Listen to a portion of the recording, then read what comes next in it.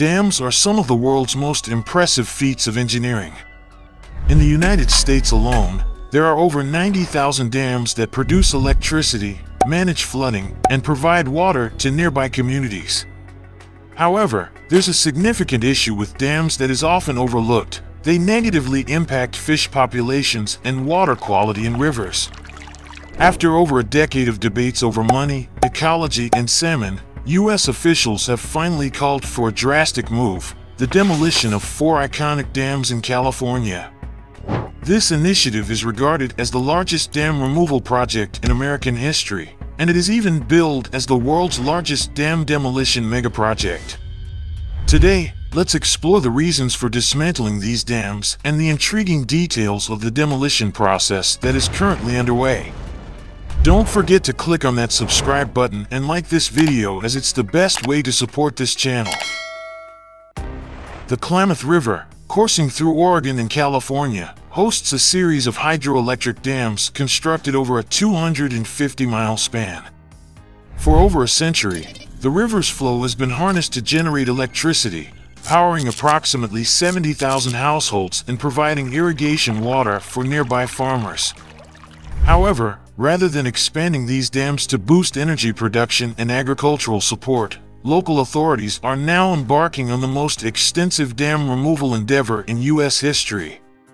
Soon, all these dams will be dismantled. While it may appear counterintuitive to eliminate a renewable energy source, especially amid a global transition away from fossil fuels, there are compelling reasons for their removal. To grasp why these dams are slated for removal, it's necessary to delve deeper into the origins of the Klamath's issues and its operational dynamics. Dams such as those along the Klamath operate by impeding the natural flow of water, typically by creating a reservoir or lake. This detained water is then channeled through massive pipes within the dam, exerting pressure on turbines. These turbines in turn rotate generators, thereby generating a consistent and environmentally friendly source of electricity. Erected between 1918 and 1967, the 4 dams on the Klamath were specifically constructed by the Klamath Hydroelectric Project for this precise purpose. The objective was to erect 7 earth and rock-filled dams to illuminate towns and provide power for the agricultural, mining, and milling endeavors of Northern California and Oregon. Throughout a span of several decades, the East Side, West Side, J.C. Boyle, Copco 1, Copco 2, Fall Creek, and Iron Gate hydroelectric plants were erected, effectively obstructing the flow of the Klamath River. The Iron Gate Dam stands as the tallest and most ambitious of them. Originally, the intention was for these dams to offer both clean energy and preserve the natural beauty of the Klamath River, with the hydroelectric project encompassing approximately 20 recreational sites along its course. Additionally, the dams facilitated the diversion of water from the Klamath to provide irrigation for fields tended by local farmers. Despite their contributions in electricity generation and irrigation supply, the dams were not without their drawbacks. The situation becomes rather awkward when considering that the river once boasted natural biodiversity before the dams were erected, with these structures occupying land revered and inhabited by Native American tribes. Today, the Klamath River drains its water from a worryingly drought-stricken basin which covers Oregon and California. A significant consequence of dam construction was the elevation of water temperatures in the Klamath and the introduction of fertilizer runoff into the stagnant waters, fostering extensive algae blooms in the river. While initially overlooked, the presence of algae in the river posed a significant threat due to the toxins and bacteria it emitted, proving fatal to salmon populations on numerous occasions. In 2002, the situation reached a critical point, with an estimated 68,000 salmon in the Klamath succumbing to these conditions. The dams also disrupted the natural migration patterns of salmon, hindering their ability to reproduce. This disruption has had profound repercussions for indigenous communities, whose traditional reliance on the river for sustenance and livelihoods spans millennia. Efforts by local authorities to address the issue include the cessation of irrigation channels to allocate more water for salmon, Yet this action inadvertently disrupted the livelihoods of farmers and ranchers. In response, public outcry manifested in protests, with citizens passing buckets of water to revive dried-up irrigation canals until the government intervened to redirect more water to the region. Consequently, the presence of dams has sparked controversy, prompting years of advocacy from indigenous and environmental groups for their removal. After years of contention and activism, the dam owners eventually conceded to the necessity of their removal and initiated restoration efforts along the river. The pivotal moment came with the announcement of the Klamath Basin Restoration Agreement in 2010, aiming to find a middle ground between environmental conservation and the fishing rights of indigenous tribes, while ensuring continued water access for farmers.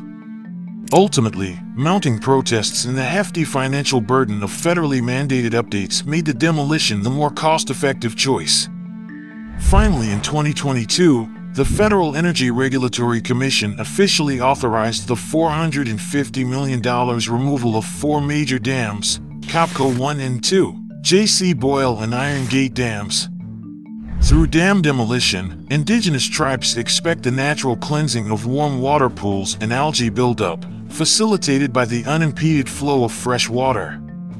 Additionally, the reopening of natural fish breeding grounds could potentially increase salmon returns to the Klamath River Basin by up to 80% over the next 3 decades. This leads us to the question of how exactly these dams will be dismantled. The sheer scale of this removal endeavor rivals the monumental construction of the dams themselves. Never before have 4 dams of such magnitude been removed simultaneously, and it'll require meticulous planning and construction work to be done correctly. Looking into the demolition process itself, there are 2 primary methods for removing a dam: instantaneous and staged. Instantaneous removal is a rapid process, typically completed within hours or days. It begins with a reservoir drawdown, which involves releasing the water and accumulated sediment behind the dam downstream. Once the water is released, the dam itself is demolished using explosives, and the debris is cleared from the site.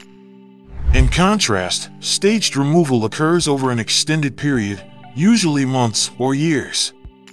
This method is used for taller dams with larger sediment buildups that could cause environmental harm if released too quickly.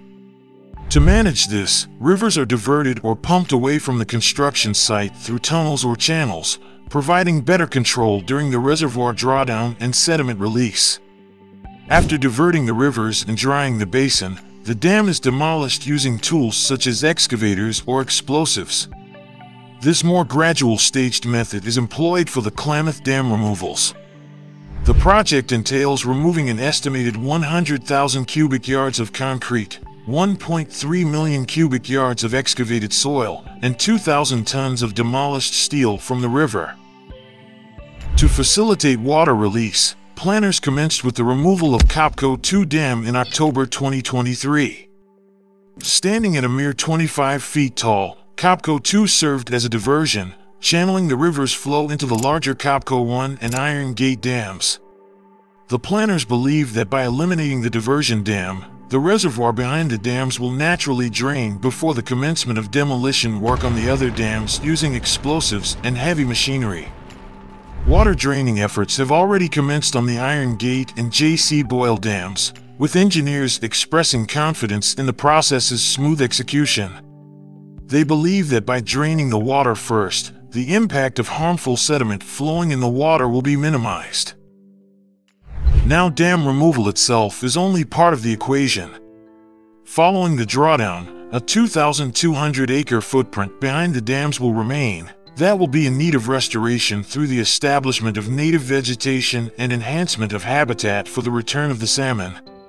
The foremost consideration for planners was the restoration of the ecosystem, which had suffered due to the construction of the dams, submerging extensive tree-covered areas.